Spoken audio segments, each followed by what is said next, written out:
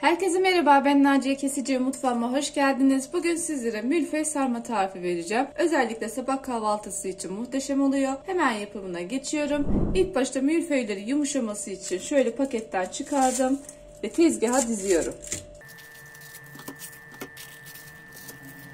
Milföyler tezgahta yumuşarken ben de içini hazırlayacağım. Böreğin içi için ben domates, zeytin, kaşar peyniri ve beyaz peynir kullanacağım. Hepsini karıştıracağım. Kaseye domatesi, kaşar peyniri, beyaz peynir yağlı olursa daha güzel olur ve zeytini ilave ediyorum. Siz istediğiniz içi kullanabilirsiniz. Sucuk, sosis veya patates iç harcı da hazırlayabilirsiniz. Şöyle güzelce karıştırıyorum.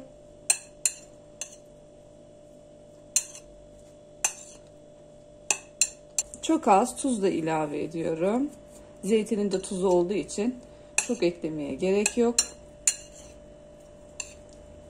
İç harcım hazır. Artık böreğimizin yapımına geçebiliriz. Milföyler şöyle bakıyorum. Yumuşamış. İç harcından alıyorum. Bu arada milföyleri kare değil dikdörtgen kullanıyoruz. Şöyle uzunlamasına iç harcını koyuyorum.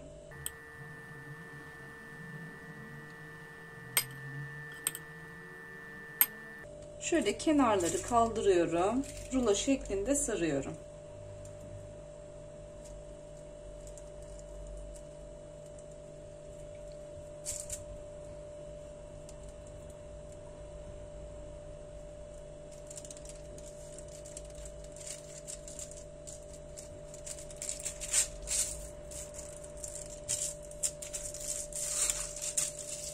Şöyle yapalım, kenarları iyice yapışsın.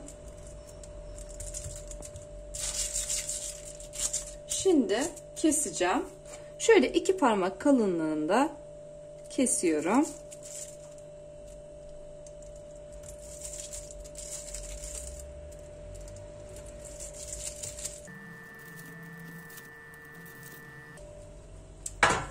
Yağlı kağıt sermiş olduğum tepsiye koyuyorum.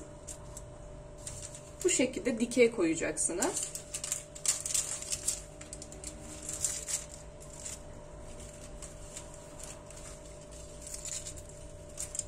Şimdi diğerlerini de aynı şekilde hazırlıyorum.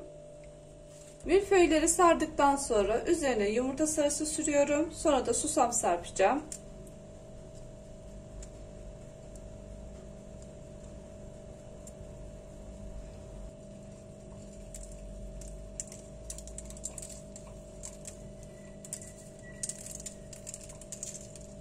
Milföylerin pişmeye hazır, ısıtılmış 190 derece fırında üzeri kızarana kadar pişiriyorum. Milföy sarmalarını üzeri kızarana kadar pişirdim. Çok güzel gözüküyor.